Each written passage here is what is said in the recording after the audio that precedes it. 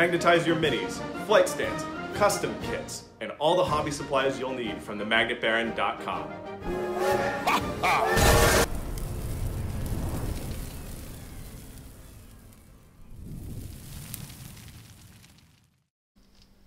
Hello and welcome to the YouTube channel for craftworldeldar.com. I'm Brent, and this is the unit focus video on Striking Scorpions. In these videos, I do a deep dive on what the unit is, its role on the table, the obstacles to using it effectively, and the best ways to overcome those obstacles. Striking Scorpions are heavily armored stealth melee warriors that specialize in ambushing enemy bikes or infantry and slaughtering them in brutally one-sided close combat encounters. Although the original Scorpion sculpts had helmets that were designed to look like fey scorpion tails posed to strike, the more recent models are evocative of the eponymous anti-hero of the Predator franchise. One of the glories of 40K is the ability of the IP to be fresh and unique while somehow also being arguably the most derivative major sci-fi franchise in existence. At some point, I'll dedicate a video to exploring this particular rabbit hole for those of you interested in aspects of the hobby other than tabletop tactics, but for now, we'll stick to the particulars of everybody's favorite sneaky aspect warriors. After all, I wouldn't want to upset any of the busy horse dentists out there who are already listening to these segments on 1.5 speed to suck out the tactical nuggets like Gollum slurping the entrails from a particularly slippery fish. Okay, so Scorpions. Scorpions have the standard stat line for melee aspects with weapon skill 3 and 3 attacks, but also a Scorpion chainsword that conveys +1 attack, taking them to 4 attacks, +2 strength, taking them to 5, and -1 AP at 1 damage. On top of this, the whole squad has the sustained assault ability, which conveys exploding sixes. Now, for those newbie autarchs out there, exploding sixes means that each 6 to hit generates 2 hits rather than 1.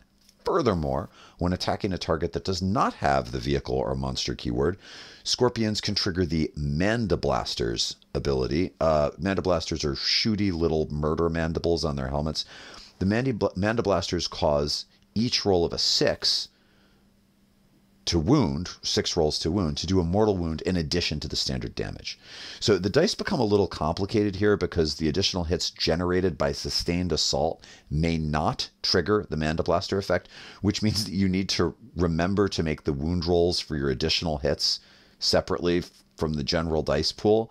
I'm sure that GW did not initially intend for the process to be this complicated.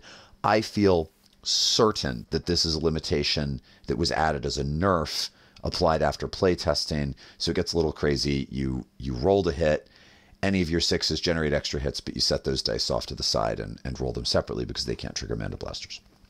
The overall result is that in an MSU squad, MSU unit is just 5 Scorpions. The overall result is that the 4 non-Exarch Scorpions in that squad are putting out 16 attacks, resulting in an average of about 13 strength 5 hits. Because of the exploding 6s, it's a little bit more than what would be normally. And then against most infantry and bikes, this is going to translate into about 8 successful wounds. Most of the time, they're going to be wounding on a 3 up before armor saves, +2 mortal wounds. But as with Banshees, the Exarch is likely to deliver the majority of the squad's damage, or maybe like 60% of the squad's damage. So there are 2 alternative weapon loadouts for the Striking Scorpion Exarch, and of course the standard 3. Well, technically there are 3 weapon loadout options because you could leave the Scorpion Exarch with a standard pistol and chainsword, but you would never do that, except in one bizarre circumstance, which I'll talk about. So you've got the 2 loadouts and then the 3 Exarch powers. So theoretically, there are 6 different builds, and I'll talk a little bit about all of them, but there's one that obviously stands out as the best.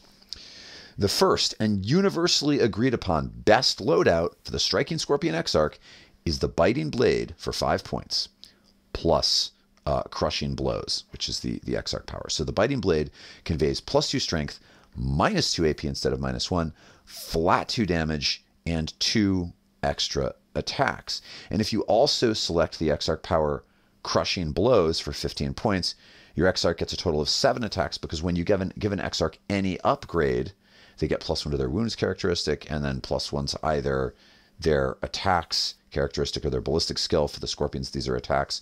So the Exarch's attack characteristic goes up 1 for Crushing Blow, plus 2 for the Chainsword, taking the Exarch to a 7.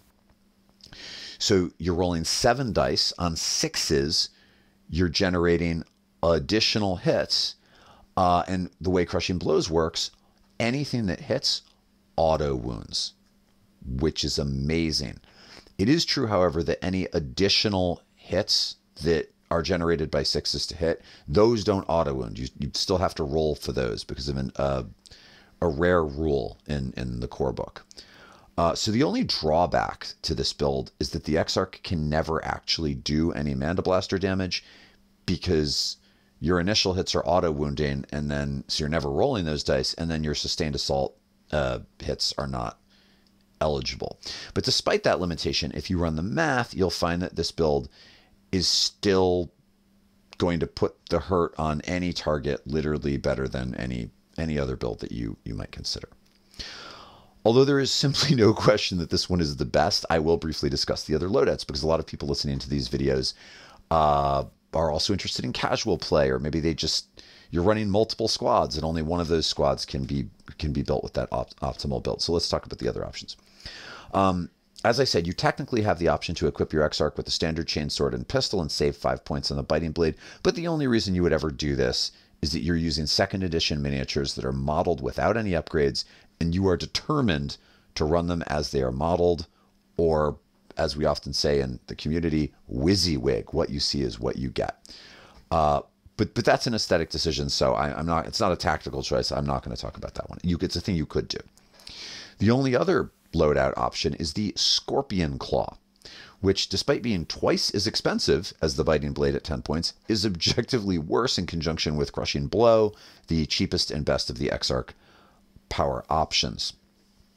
Without Crushing Blow, it's roughly equivalent. Well, we'll see. So it doesn't convey the extra 2 attacks. So you're not getting any bonus attacks, but it is strength 6 instead of strength 5. So sometimes that's going to matter. And it has plus 3 AP instead of, or minus 3 AP, excuse me. That would be really terrible if it was a bonus to your opponent's armor save. Minus 3 AP instead of minus 2. And like the Biting Blade, it does 2 damage. But unlike the Biting Blade, which if you're running the Biting Blade, it's like a 2-handed chainsword, so you don't get your normal pistol shot. The Claw provides the equivalent of 2 shuriken pistol shots in the shooting phase. So you've got the 2 shuriken pistol shots that do 1 damage, strength 4, minus 1, unless you roll 6s like all shuriken weapons. And then you've got the slightly harder hitting 5 attacks in close combat, which have 1 better strength and 1 better AP.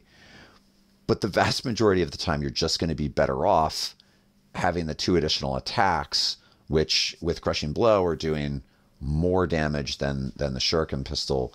Also, the fact that the Biting Blade is just 5 points cheaper. If there was any question, that settles it right there. But you want more attacks is what it comes down to. The Claw's not bad. Like if you have, I have an Exarch modeled with the Claw. I think it looks really cool.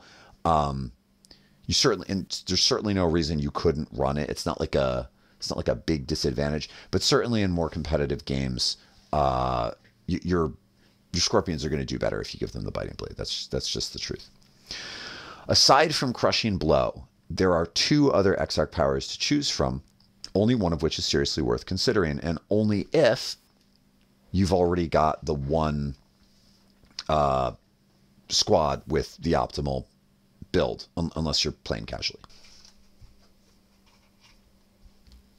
For 20 points, you could take the Deadly Ambush Exarch power, which conveys +1 to hit and +1 AP if the entire squad is wholly within an area terrain feature. In addition, of course, giving any Exarch power to the unit conveys the other bonuses that I already mentioned. The bonus from Deadly Ambush is nice, but if you're hoping to use your Scorpions for a turn 1 assault, the problem is you're unlikely to be able to make use of the the bonus. On tournament boards, the first floor of ruins are usually considered to be opaque, and so your opponent is likely to deploy in such a way that it's not possible for you to maneuver your scorpions wholly within a terrain feature and still be within engagement range of the enemy. And even if it is possible, it's unlikely that one engageable unit that your opponent might have somewhere will be the most like viable target for your the scorpions. The one that you most want to ambush with your little green arthropod cosplayers probably isn't going to be the one that potentially your opponent is letting you get to. So I at least find that one of the greatest advantages to scorpions is this forward deploy power, which we're going to talk about later, which allows them to just jump something on the first turn. And this particular Exarch power just doesn't have good synergy with that. Generally speaking, if you are running scorpions with deadly ambush, it's not bad. It's just it sort of takes off.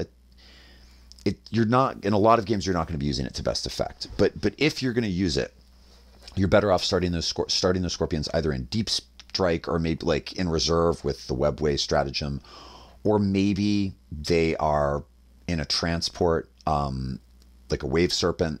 There's some very competitive players who almost exclusively start them in wave serpents, curiously. And if you are bringing them in from deep strike, I've mentioned in other videos, you can auto-succeed bringing a melee unit in from deep strike on a charge by casting Ghost Walk for +2 to charge and using a Strands of Fate die to guarantee a roll of a 6 on one of the 2 dice. So the worst thing, you could end up with a 9, which gets you there. This is a totally solid way to potentially play scorpions, and after turns 1 and 2, you're more likely to be able to position them such that they are in terrain, they're attacking something that's in terrain. Maybe you can get some use out of Deadly Imp. But there's simply no question that it's not as good as Crushing Blow. So if you're taking one squad and it's a more competitive environment, you want Crushing Blow. And then if for whatever reason you're taking a second squad of scorpions, theoretically you could consider this. As for the final Exarch power option, Scorpion Sting, it is wildly overpriced for what it does. This power replaces the Mandablaster ability on the Exarch only with a version that triggers on an unmodified wound roll of 5-up instead of a 6-up. And it also works against monsters now. That sounds good because it's doubling the output of the mortal wounds on the Exarch, but even with the Biting Blade, which gets your Exarch's attack characteristic to 7, you're still only likely to generate 1 additional mortal wound, which is pretty paltry because you figure, like, if you roll 7 dice, statistically you're going to roll 1 5, so that you're putting out 1 more mortal wound than you would have before, and that's pretty paltry for a 30-point upcharge. It certainly doesn't compare well to just auto wounding with all of your hits. You're probably that first power is half as expensive as Scorpion Sting and likely to increase your damage output more against virtually any target. I think that the 30-point price tag was probably designed for an earlier version of the power that affected the whole squad, and that it got nerfed in playtesting, but they never changed the cost of the power because it's just wildly out of step with pretty much everything else in the book. There are a few places in the book where it looks like something like that happened with a particular ability or a particular model where the thing got nerfed, but then they didn't go back and adjust the point value. In competitive play, at least, the correct number of Scorpion units, if you plan to include any, is 1. And it has an Exarch with the Biting Blade. Excuse me, Exarch. I've mentioned in earlier videos, I started playing this game in middle school. I had no idea how anything was pronounced in the 2nd edition codex, and I still sometimes find myself saying things the way I said them when I was 11. It's not that I don't know better. Or 12. The Biting Blade and Crushing Blow is your best option. If you decide to include an additional Scorpion unit, you could consider those alternative loadouts, but at that point you're making a decision for aesthetic or narrative reasons, not tactical ones. When you're deciding on melee units for your army, I'm telling you right now that if you're only taking 1, you want the Banshees with Piercing Strike and the Mirror Swords. And then if you're adding a second melee unit, most people do, you're looking at probably a unit of Scorpions. They're great. You could do a second unit of Banshees. You could do Shining Spears. For a lot of competitive players, this unit of Scorpions is the go-to for melee unit number 2, and most people want at least 2 in their list. If what you really want is another unit that does something like what Scorpions do, instead of taking another unit of Scorpions, consider taking Striking Scorpion Phoenix Lord Karen Dross. There is no more terrifying Karen than Karen Dross. And having grown up in Connecticut, I'm a bit of an expert on Karens. I'm telling you, this is the scariest Karen there is. Karen Dross is slightly out of fashion at the moment in competitive play, but he has appeared in numerous winning lists over the past few months. There's no reason he could not do so again. He plays pretty much the same way that Scorpions do, but he has all the fun Phoenix Lord stuff. He's damage gated, so he can't take more than 3 in a phase. He's like the Scorpion Exarch, but he does even more damage. There's a stratagem that lets you, for 1 CP, have a 50% chance of resurrecting a Phoenix Lord.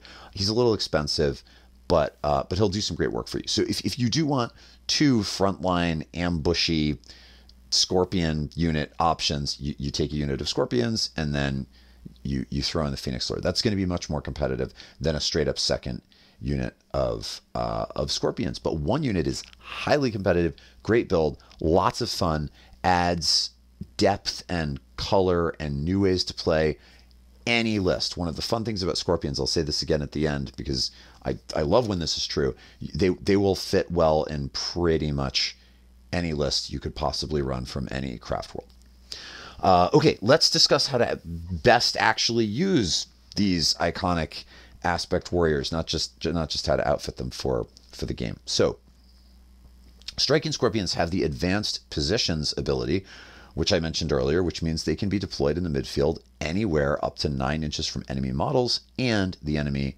deployment zone. This means that they can move and then charge on turn 1 with a 100% chance of engaging the enemy if you get first turn, which is ideal. If you don't get first turn and you set your Scorpions up to jump something, then obviously you use Phantasm. That's the stratagem that for a couple of CP lets you pick up 3 units and either redeploy them or put them into reserve for free.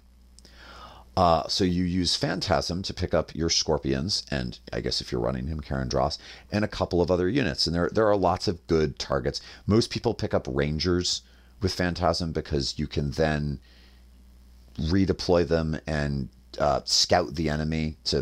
That Rangers are mostly a scoring unit. I'm sure you don't need to tell me to tell you what to redeploy. There's other stuff in your list. Your D cannons potentially. There's always stuff that benefits from this potentially. If your Scorpions get picked up, either they're going to go in your deployment zone or they're going to go into reserve. Now, if they go into reserve, plan to bring them in with Strands of Fate and the Ghostwalk psychic power to guarantee the 9-inch charge, just like I mentioned before. If you put them in your deployment zone, you can move them out of line of sight into the midfield. So turn 1, they're going to move up into the midfield, keep their head down, and you just keep them there as a melee counterpuncher and or scoring unit. So they're like hovering just in front of your deployment zone. If your opponent moves anything into the midfield, you can jump it with your Scorpions if it's a good trade, or they can keep their head down and help you score something like scout the enemy. And then in the late game, then they can come out and just be a real terror on the field when your opponent has less to deal with them, because they're a really scary close combat unit. So in the mid and late game, that unit of Striking Scorpions that redeployed to your deployment zone, if you haven't used them in the midfield as a training unit, then they just become a hyper aggressive like bully unit in the last part of the game. And that's kind of the worst case scenario, and they'll still earn their points even if that's what they end up doing generally. Alternatively, I guess your one other option here is if you're running a Wave Serpent, after you pop the Howling Banshees that are definitely in there out of the Wave Serpent. I like to also put Dire Avengers in mind, but there are lots of options. But after you pop one of those units out, the MSU unit of Scorpions can get in, and you can move the Wave Serpent somewhere in the midfield, and then they can jump out in the late game. Theoretically, that's also a really solid play. And if you're already running the Wave Serpent, the redeployed Scorpions have synergy with these other units in your list. It doesn't really cost you anything probably, because I doubt you had full like 12 models worth of stuff to get back into the Wave Serpent after it deploys something for the first time. So that's just another tactical option available to you. I will say, if you are using Phantasm to redeploy your Scorpions, you cannot set them up again in the midfield. Okay, they have to go to your deployment zone or into Phantasm. You cannot use advanced positions once the deployment phase is over, unless you live in the UK, apparently, and are playing in a tournament-oriented club. The UKTC ruled in November that in tournament play in the UK, units with advanced positions can redeploy outside of their deployment zone when using an ability like Phantasm. It is worth pointing out, though, that this is not an interpretation of the rules. It's a rewrite of the rules, which are specifically phrased to state that advanced positions only works during, quote, the deployment phase. And the deployment phase is over by the time you would be using Phantasm. The fact of the matter is, however, that TOs, tournament organizers, can decide whatever they want for their own tournaments. The UKTC could decide tomorrow that, like, Space Marines only have 1 wound in their tournaments, or that Eldritch Storm does 66 mortal wounds to everything in your opponent's army. None of that changes the official GW rules. So if you play in a UKTC tournament or at a UK club where UKTC rules are standard, congratulations, your Scorpions can redeploy in the midfield.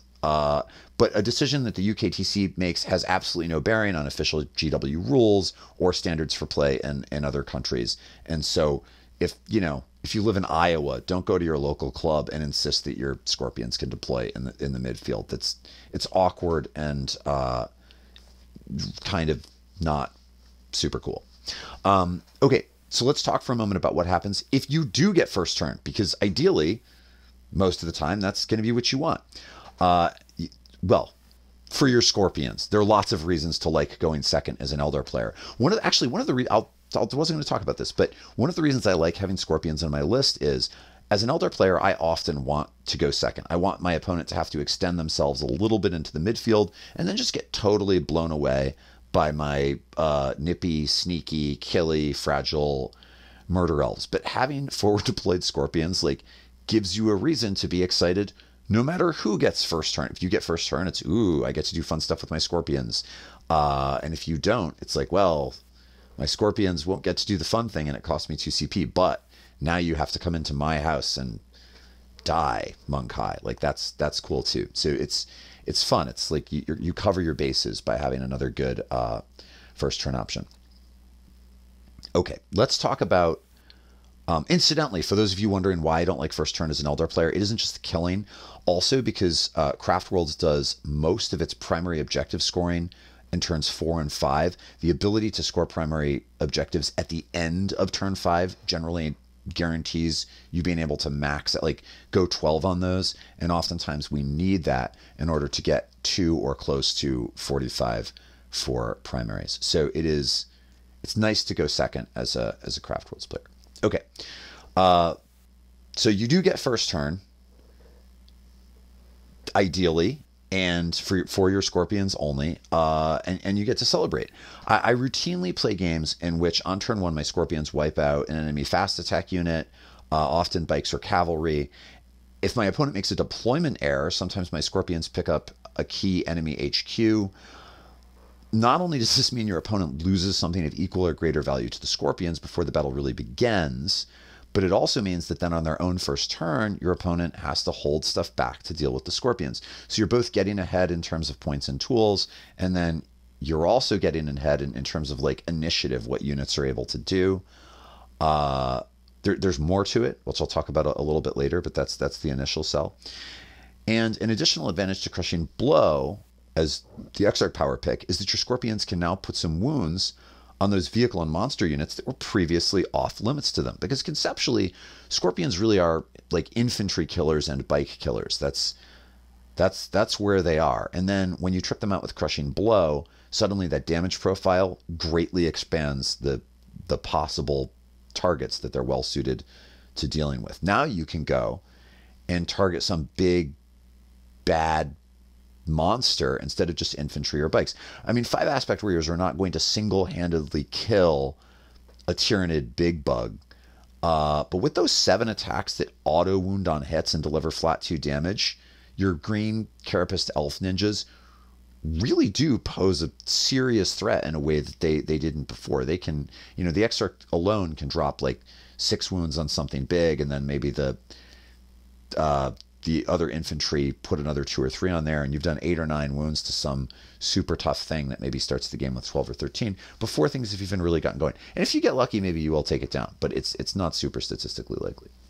Alternatively, you might be able to destroy a transport or tie up and seriously damage some large base combat vehicle, which creates a logjam in your opponent's backfield. So if you have, in my last game, for example, I had some Banshees get in front of this big, ridiculous orc vehicle that they certainly weren't, or my Banshees, excuse me, Scorpions, they certainly weren't going to kill it, but they did some real damage, and then my opponent couldn't get any of his orc stuff out of his deployment zone. It was all just kind of like gummed up there on turn 1, which gave me initiative, and he was never able to bounce back from that. So there are a lot of tricks you can pull with a turn 1 move with the Scorpions.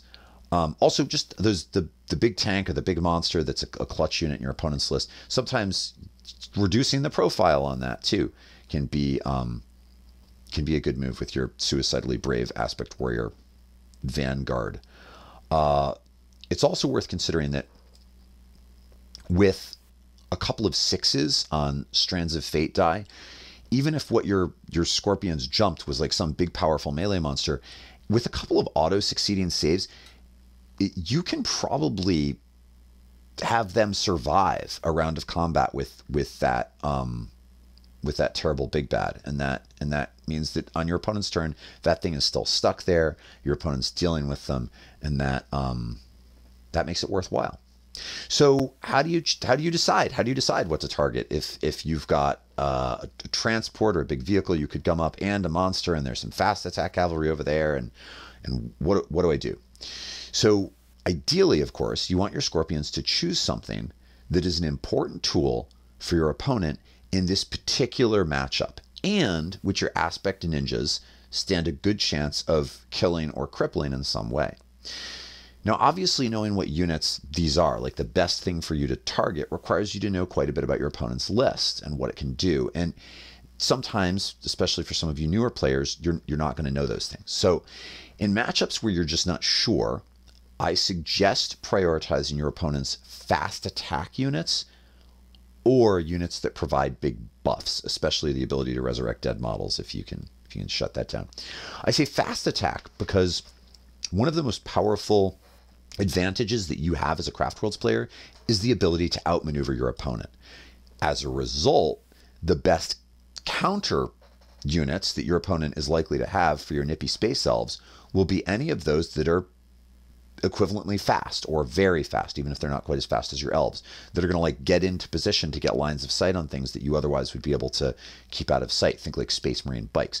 If you can trade your Scorpions on turn 1 for your opponent's bike unit or your opponent's jump assault unit or whatever it is, you're probably depriving her of her most important tool, or one of her most important tools for dealing with the space elf threat, and that is totally worthwhile. As for characters, I mentioned, if you can kill an HQ that provides buffs, that's probably the move.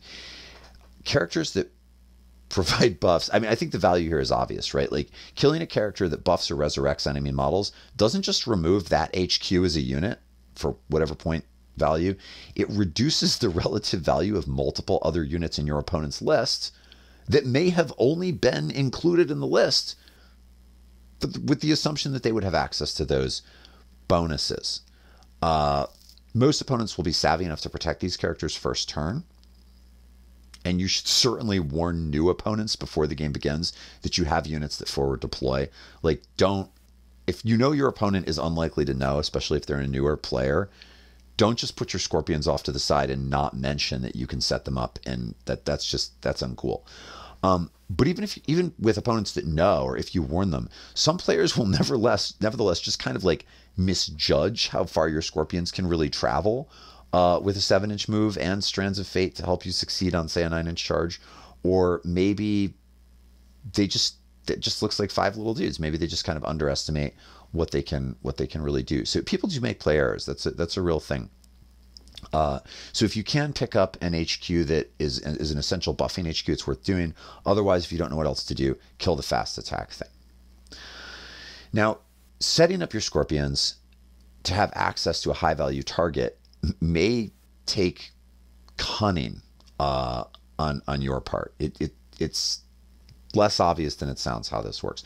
The first question to ask yourself is, does my opponent have forward deploying units of her own that could be used to screen out the Scorpions? So if your opponent has scout units that they can just, she can start by putting in the midfield just far enough in front of the deployment zone, you just can't get your Scorpions close enough for a turn charge on turn 1, because you can't come down within 9 inches of enemy models. So that's one thing to consider. If your opponent does have those units, you want to start by using your Rangers, not your Scorpions, your Rangers, to screen out your opponent's ability to screen you out. So if you put down some Rangers 9 inches from your opponent's deployment zone, that's a big, like, 18-inch bubble where your opponent can't put anything to screen you. That's a big deal. And you want to deploy those Rangers before you put down anything else, because you want to stop your opponent. And the reason that you're using the Rangers to do this and not just putting down the Scorpions is you don't want to show your opponent where the Scorpions are going. Don't show her until she's deployed most of her forces where you're putting your murder elf ninjas. If you want to be able to choose the juiciest target for your scouting murder elves, then you need to wait. You may even be using multiple units of Rangers also to like block out multiple forward deployment options, so your opponent doesn't know where the Scorpions are going, even if they have forward deploying units of their own to try to screen you, because the Rangers create this big bubble between them where your Scorpions could go in lots of places, and creating uncertainty for your opponent is really important. If you're worried, but Brent, then my Rangers will just, like, even if I get first turn, what are the Rangers going to do? Won't they just die? Well, they can always make an advance move and run away to safety. And if they can't, and that's a problem for you, just pick them up with Phantasm. Put them into reserve and then bring them in to scout the enemy later. Like, it's great to have Rangers in reserve. It's one of the most useful units you can possibly have in that situation. So it's not like a big sacrifice to use your Rangers in that way. Or if you don't put them into reserve, put them into your own backfield to screen out deep strikers if your opponent has those. There's plenty of good ways to redeploy Rangers with Phantasm. On the other hand, if your opponent doesn't have anything that forward deploys, it's easier, but you still want to hold your Scorpions back until late in deployment. Even if your opponent deploys that unit that you most want to attack with your frontline aspect warriors, you should still hold back, because maybe your opponent just made a mistake. And if you show her where your Scorpions are going early enough, she might be able to screen the target with something fragile and disposable, or set something up to heroically intervene, so at the very least she's set up to efficiently deal with the Scorpions after they make their initial attack. So resist the urge to triumphantly place your ambush aspects until after your opponent no longer has anything left to answer them in deployment. Also, keep in mind that even if your opponent doesn't screen you out, and even if you did get first turn, sometimes your Scorpions just won't have a good turn 1 target, because maybe your opponent isn't screening, but there just isn't really anything there. She's in the back of her deployment zone, or there's stuff that can happen, or she is quite effectively screened and there was nothing you could do about it. But if at the end of the deployment phase there just isn't anything for your Scorpions to hit, you use Phantasm, right? Don't just decide that you're going to go through with it anyway. What you don't want to do is use your 110-point unit of stealthy murder elves to charge into a 50-point screening unit of Imperial Guard just for the satisfaction of imagining the whirring chainswords and terrified screams of the Monkai as your elegant aspect warriors consign them to the commissar's next casualty report. Like, that feels kind of awesome for 45 seconds while you roll dice and your opponent clears the models. But your Scorpions will then be promptly killed on your opponent's turn with minimal resource expenditure, and that's a bad trade. Like, and I understand the temptation to want to do it. It's fun to play high casualty games of 40k, but that's tactically a bad move, and it's not even narratively a sensible one. That's like, your elves value their lives. The lives of 5 elves are not going to be traded for 10 chaff humans. So even if you're a narrative player, like, check yourself, bro. That's not the story you want to tell. That said, you can position your Scorpions to kill both a key enemy unit and block some aggressive enemy unit from moving on your opponent's movement phase. You absolutely should do that, even if it means your Scorpions are going to die. Generally, your Scorpions are not going to survive your games. Most of the time, they won't. But one of the chief advantages of Scorpions is that they're good for trading up. That is, they can trade their lives to destroy something more valuable. They also slow your opponent down and prevent her units from being able to position themselves advantageously on turn 1 because they're kind of move blocked, or because they have to be held back to actually kill the Scorpions. So your Scorpions don't get yet another turn of murder mayhem. And that's one of the reasons to do the thing that I suggested earlier, where you run them into a big vehicle or a monster to create a major logjam in your opponent's backfield. That can be super useful. Some craft world lists score primary objectives by creating so many problems in your opponent's deployment zone that she just doesn't really have the resources to keep your effete space elves from scoring in the midfield, despite their fragility. A lot of craft worlds lists score primary objectives, as I said before, by scoring late. Others score by forcing your opponent to choose between preventing these like wrecking ball units in the backfield from creating havoc, or trying to stop you from scoring in the midfield. You give her like 2 bad choices. At some point, I'm going to make a video just on how to play primary objectives, but those are 2 very common strategies, and certainly the second of those, Scorpions, help with a great deal. Now, it's worth mentioning, as I did before, that some top players pretty much never set the Scorpions up for the turn 1 ambush. It's not most, but there's some very good Eldar players who just almost never do that, and they almost exclusively start them in a transport or in the webway, or they just plan on always putting them into reserve with Phantasm after like threatening the opponent to trick them. And I will say that even though I'm an ambush on turn 1 if possible guy, one advantage to this other method, or if you do end up having to pull back your Scorpions, is that if your Scorpions are not entering play way out in front of your army, if they're coming in the midboard after turn 1, it's much easier to buff them with powers like Guide, which allows them to reroll all their misses, or Enhance, which gives them +1 to hit. And this is a particularly strong combo on the Exarch with Crushing Blow, because as you may remember, all of the hits with Crushing Blow auto wound. So if you get Guide or Enhance on there, which has them hitting on 2s, a squad with an Exarch can single-handedly do some serious damage, even to like a T8 target with a 3-up save or a 4-up invuln, just by virtue of weight of dice that are auto-wounding. That said, if you do want to get those same buffs on a unit of Scorpions that's running into your opponent's deployment zone on turn 1, it is possible without making a big sacrifice. So what you can do is you can have a Psyker on a jet bike make an advance move. So think like a Warlock with Enhance. 22 inches into the midfield to get within 18 inches of the Scorpions, cast the power, and then have another Psyker that's 18 inches back from that front Psyker on the jet bike, cast Quicken to let that Warlock on the jet bike, or maybe Farseer with Guide or whatever, scoot 22 inches back to safety. If it's a Farseer, you can do other fun stuff like throw Doom on something in the backfield, or Executioner. People hate that. If you're a newer player, Executioner is awesome. It will always do well for you.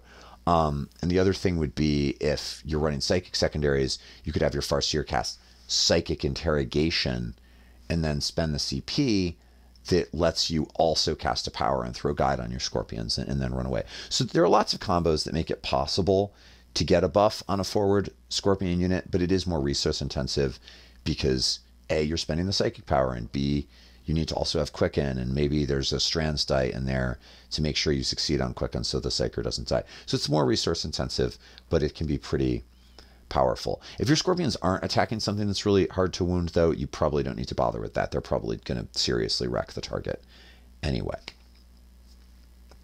Okay. So usually in these videos, this would be the point where I talk about the greatest obstacles to using the particular unit well. But I've already done that in this case, because the two biggest issues with Scorpions are how to handle not getting first turn and what to do if your opponent doesn't present you with a viable first turn target. I've already talked about those. The only thing that I think I haven't really addressed that can be a pain in the butt is Overwatch.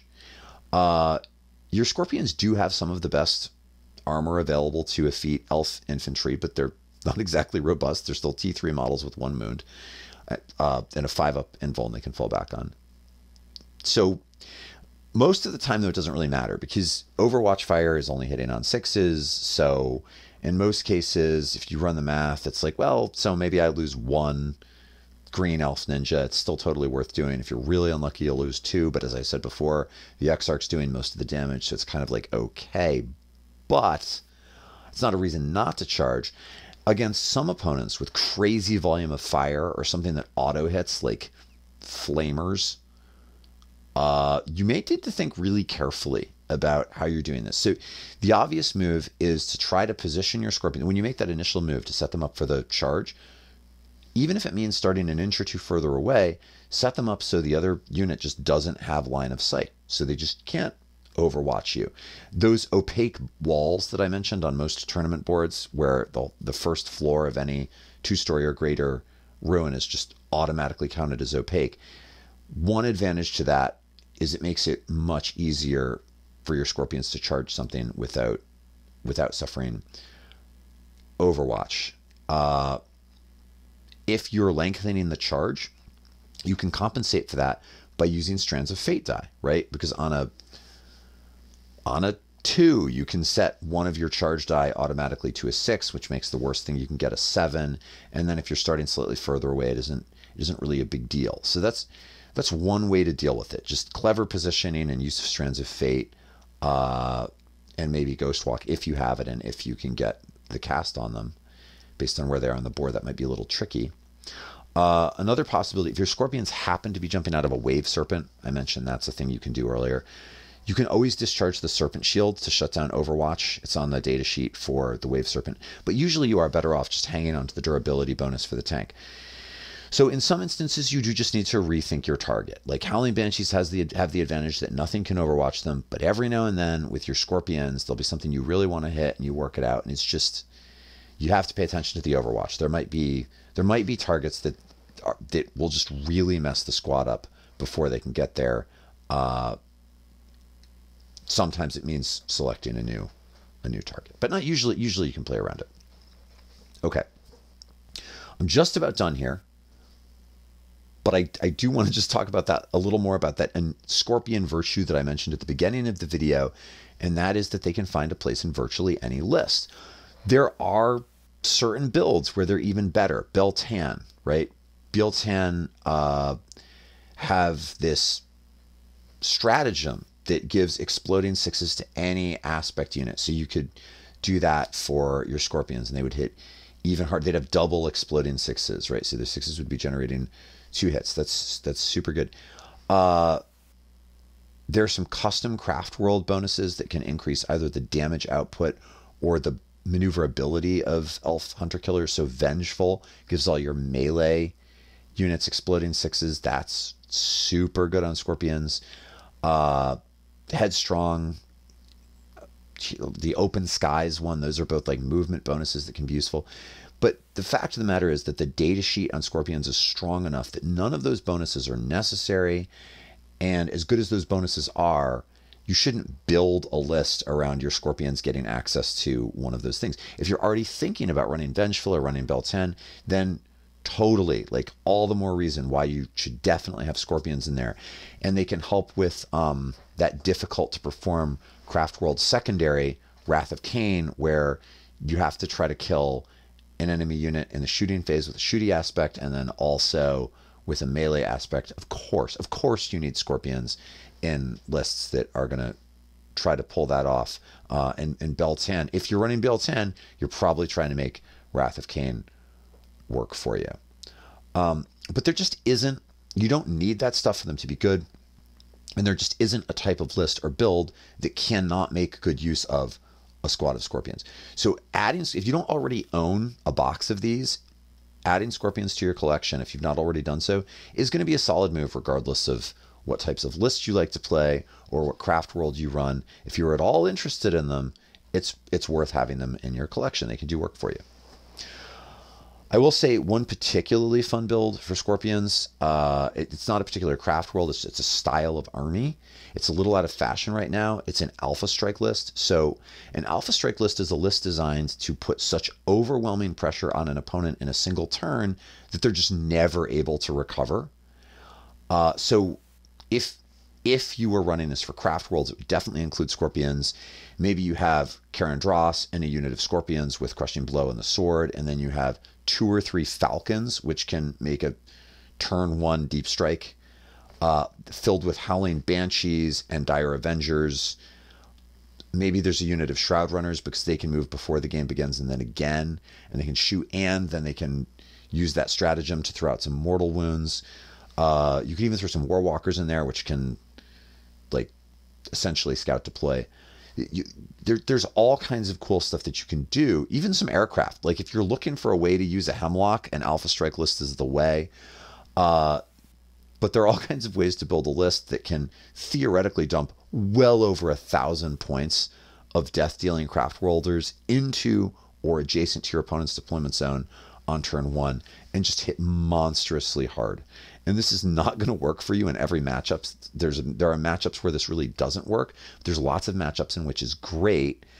The fact that it's not consistently reliable makes it a marginal strategy for tournaments, certainly for major tournaments, but it can be so fun if it's like a pseudo-competitive build for your local club or in a small local like RT Rogue Trader tournament, like a small, I don't know, 8-person tournament or something. It's just super good time. It also plays really fast. If you're not in for long games, because it's either going to work or it's not, and that's sort of fun in its own way too. So regardless though of whether or not you're thinking of running an Alpha Strike list, should you find yourself charging with both Striking Scorpions and Howling Banshees, because I just mentioned that's a thing that happens in Alpha Strike lists, but even if you're not running Alpha Strike, one more thing. If you're charging with Banshees and Scorpions on the same turn, remember to trigger the Scorpions first in the melee phase. Banshees confer fight last on units that they charge, whereas Scorpions don't do that. So if you trigger the Banshees first, theoretically your opponent could spend 2 CP, interrupt, and just totally mess up your Emerald Aspect Warriors before they get their Chain Swords whirring and the Manda Blasters Manda Blasting. And the only reason generally that Scorpions are able to survive rounds of combat is that they've already seriously messed up the thing that they're fighting. So if your opponent pulls off an interrupt, potentially your Scorpions are just dead. So that's another thing. I guess I should have said that when I was talking about obstacles, but that's another thing you need to be very careful about. And again, it only comes up if you're charging with multiple units. But if you are, watch out for the interrupt. Trigger your stuff that confers fight last first. Okay. So that's what I've got. Scorpions are an A-list unit that appears in probably the majority of top craft world lists that do well at tournaments. They do require some significant finesse to use well, and they're not going to be the center point of any battle plan, but a single squad brings significant utility well in excess of its points cost. They're also one of the most iconic badass aspect units going all the way back to 2nd edition, and so they get I almost said kudos. Oh, I think it's because I brought up like 90s Karens earlier. I don't know where that comes from. But they're great. They're fantastic, and they should be honored for having been fantastic for so long, aesthetically, if not always in the rules. They were pretty bad in 8th Ed. All right, many thanks to my Patreons who make this content possible, but especially to I Am Tib, who provided the last of the Scorpion photos in this video. I'll also link his Instagram in the video description in case you're interested in following him. My Patreons enjoy early access to these videos. They get access to an exclusive Discord channel, and they get the opportunity to download the audio files from these videos to listen to them like podcasts. So if you're interested in joining the Discord or getting early access or being able to treat this like a podcast, or you just want to support my content, please consider becoming a Patreon. I'll add a link to the video description. Thanks so much. Best wishes in your next campaign. I hope to be back soon with another unit focus video, or perhaps a video on playing primary objectives. Until then, if you have your own thoughts about how to use Scorpions well, please leave those in the comments below. Or if you just want to say hello and help out the algorithm, I appreciate that too. Take care, everyone. Thanks so much. Good night.